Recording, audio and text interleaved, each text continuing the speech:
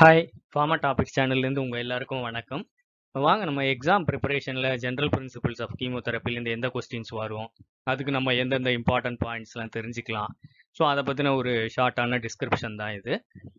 So first வந்து classification of ஆன்டிமைக்ரோபியல்ஸ். So எல்லா ஆன்டிமைக்ரோபியல்ஸும் நம்ம எப்படி வந்து அதோட மெக்கானிசம் தெரிஞ்சுக்கிறது, அதை வச்சு கிளாஸிஃபை பண்ணுறது. So first sell wall synthesis inhibitors, பாஸ்போமைசின், பேசிட்ரேசின், beta லாக்டம்ஸ், சைக்ளோசிரைன் and வாங்கோமைசின். நீங்கள் கோட் வேர்ட் ஞாபகம் வச்சுக்கோங்க, firmly find to bacterial cell wall. So next வந்து ட்ரக்ஸ் அஃபெக்டிங் செல் மெம்ப்ரேன். ஸோ இதில் polypeptide antibiotics, பாலிமிக்சின், கொலிஸ்டின், பாலிஈன் antibiotics, amphotericin B, நிஸ்டாட்டின், அப்புறம் அசோல்ஸ், ஃப்ளூகோனசோல், இட்ரகோனசோல். அடுத்தது ப்ரோட்டீன் சிந்தசிஸ் இன்ஹிபிட்டர்ஸ். ஒன்றா 30 இயர்ஸில் work பண்ணணும் அல்லது 50 இயர்ஸில் ஒர்க் பண்ணணும். கோட் வேர்ட் ஞாபகம் வச்சுக்கோங்க, by at 30 and sell at 50. So 30 ரூபாய்க்கு வாங்கி 50 ரூபாய்க்கு விற்கிறது. So 30 years aminoglycosides, tetracyclines, 50 years ஸ்ட்ரெப்டோகிராமின்ஸ், erythromycin, லிங்கோசமைட்ஸ், லைன்சூலிட். So நாலாவது drugs affecting intermediary metabolism, folate synthesis inhibitors, சல்ஃபோனமைட்ஸ், டைஹைட்ரோஃபோலேட் reductase inhibitors, ட்ரைமீதாப்ரிம். So அஞ்சாவது ட்ரக்ஸ் அஃபெக்டிங் நியூக்ளிக் ஆசிட்ஸ், அது டிஎன்ஏவாக இருக்கலாம் அல்ல ஆர்என்ஏவாக இருக்கலாம்.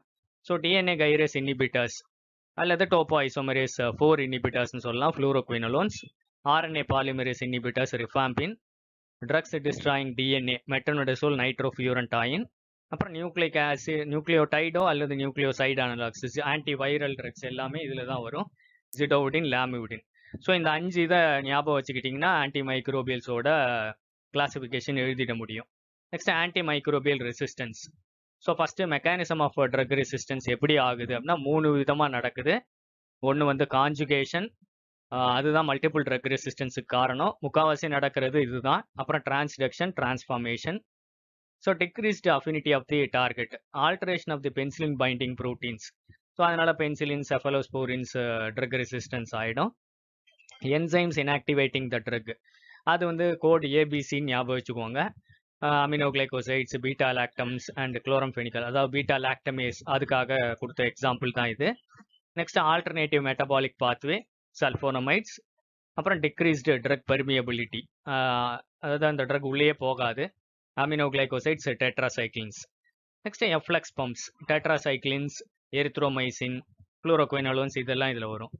ஃபஸ்ட்டு சொன்ன ஒரு அதாவது டிக்ரீஸ்டு அஃபினிட்டி, என்சைம்ஸு, இல்லை ஆல்டர்னேட்டிவ் மெட்டபாலிக் பாத்வே, இல்லை டிக்ரீஸ்டு ட்ரக் பெர்மிலிட்டி எல்லாமே சிங்கிள் ஸ்டெப் மியூட்டேஷன் நடக்கும். எஃப்ளக்ஸ் பம்ப்ஸ் ஜெனரேட் ஆகும்னா மல்டிபிள் ஸ்டெப் மியூட்டேஷன் நடக்கணும். ஸோ இந்த ஒரு 5 பாயிண்ட் ஞாபகம் வச்சிங்கன்னா ஆன்டிமைக்ரோபியல் ட்ரக் ரெசிஸ்டன்ஸ் எழுதிடலாம்.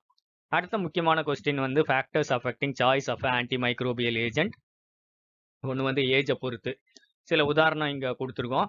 குளோரம்ஃபெனிக்கால் வந்து கிரே பேபி சிண்ட்ரோம் வரும், அதனால் அதை கொடுக்க முடியாது. சல்ஃபோனமைட்ஸ் கெர்னிக்டரிஸ் பண்ணும், அதாவது ஜாண்டிஸ். டெட்ராசைக்ளின்ஸ் பார்த்தீங்கன்னா phone and teeth growth affect பண்ணும், ஸோ 6 வயசுக்கு உட்பட்ட குழந்தைங்களுக்கு கொடுக்க முடியாது. நெக்ஸ்ட் ப்ரெக்னென்சி அப்போ நிறைய ட்ரக்ஸ் கொடுக்க முடியாது. எது சேஃப் அப்படின்னா பென்சிலின்ஸ், செஃபலோஸ்போரின்ஸ் அண்ட் மேக்ரோலைட்ஸ். நீங்கள் பிசிஎம் அப்படின்ற கோடு ஞாபகம் வச்சுக்கோங்க.